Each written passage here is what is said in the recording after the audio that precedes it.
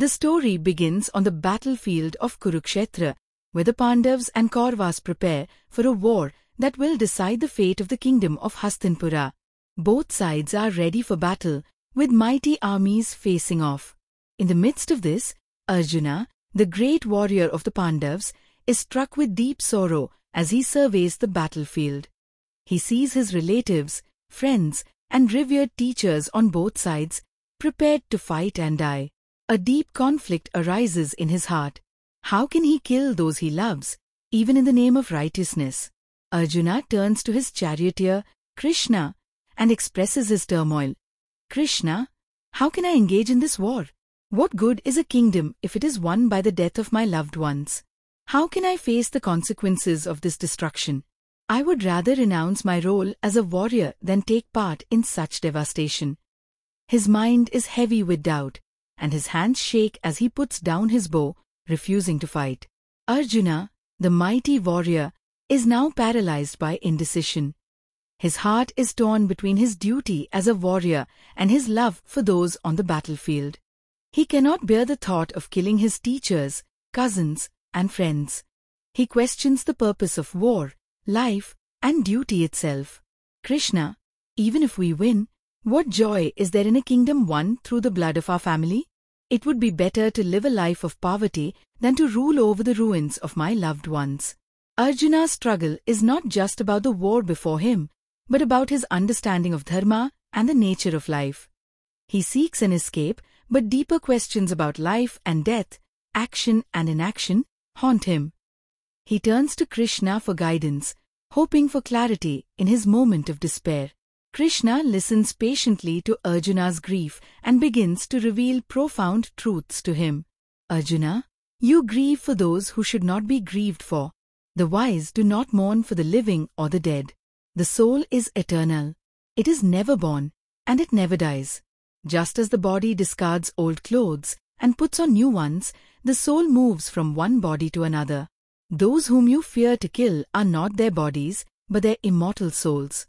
Krishna's words are meant to soothe Arjuna's fear of death. The soul is beyond the reach of destruction, and death is merely a transition. However, Krishna emphasizes that duty must still be performed. Your duty as a warrior is to fight for righteousness. To abandon your duty is to invite dishonor. Fight, Arjuna, but do so without attachment to the outcome. It is the attachment to success or failure that binds us, not the actions themselves. Perform your duty selflessly. Krishna introduces the concept of karma yoga or selfless action. By acting without attachment to the results, Arjuna can transcend the limitations of his mind and fulfill his destiny. Arjuna is still troubled by the idea of fighting a violent war, even if it is his duty. Krishna, how can I fight without being consumed by the consequences? How do I avoid the sin of violence? Krishna explains further. Act without attachment, Arjuna. Fight, but do not fight for victory. Perform your duty for the sake of duty itself, and offer the results to the divine. This is the path of karma yoga. The wise do not seek rewards from their actions, nor do they fear failure. They act with a pure heart and remain in peace, no matter the outcome. Krishna teaches that it is the intention behind action that matters. By detaching oneself from the fruits of action, one can remain free from the binding effects of karma. Arjuna must fight, but he must do so without hatred, ego, or desire for success. His duty is to act, but the outcome is in the hands of the divine. Despite Krishna's teachings, Arjuna remains uncertain. He asks Krishna to reveal his true, divine form so that he may fully understand the magnitude of his words. Krishna grants Arjuna divine sight, and in a moment, Arjuna beholds Krishna's universal form.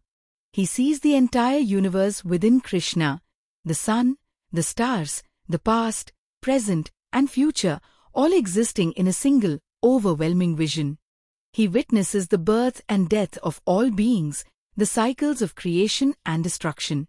Terrified and in awe, Arjuna falls to his knees. He realizes that Krishna is not just his charioteer, but the very embodiment of the divine. He begs Krishna to return to his familiar, human form. Krishna reassures him and returns to his gentle, human form.